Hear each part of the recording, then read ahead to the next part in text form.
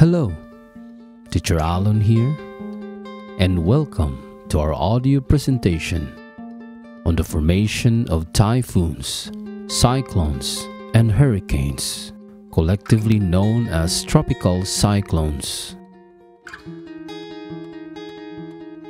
In this journey, we'll explore the fascinating processes that give rise to these powerful and sometimes devastating storms, and uncover what makes them similar despite their different names.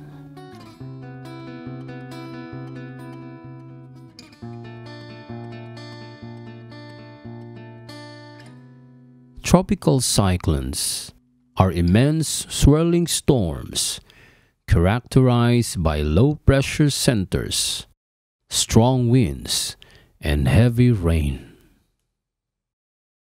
They form over warm ocean waters near the equator, typically between 5 and 30 degrees latitude, where the ocean surface temperature exceeds 26.5 degrees Celsius or 80 degrees Fahrenheit.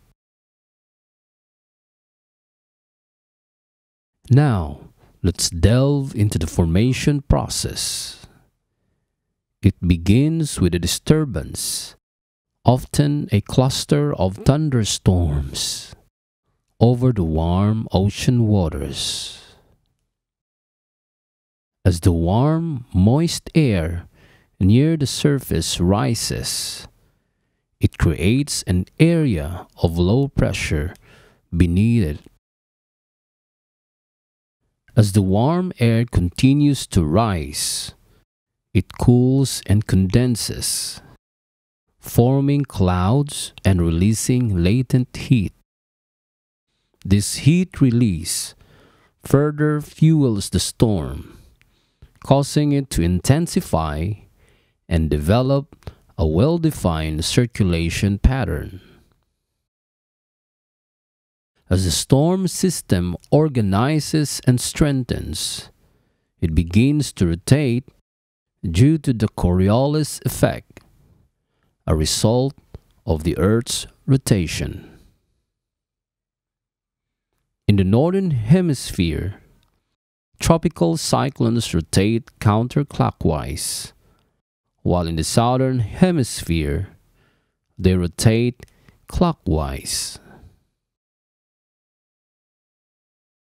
Once sustained wind speeds reach 74 miles per hour or 119 kilometers per hour or more, the storm is classified as a hurricane, typhoon, or cyclone, depending on the region in which it forms. In the North Atlantic and Eastern Pacific, they are called hurricanes. In the Northwest Pacific, they are known as typhoons.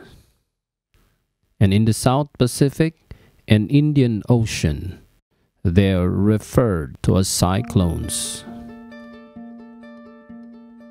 Despite their different names and regional distinctions, hurricanes, typhoons, and cyclones share many common characteristics.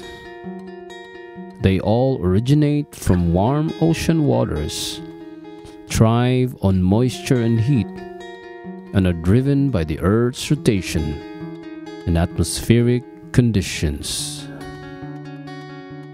As we conclude our exploration, remember that while tropical cyclones can be destructive, they also play a crucial role in regulating the Earth's climate and redistributing heat around the globe.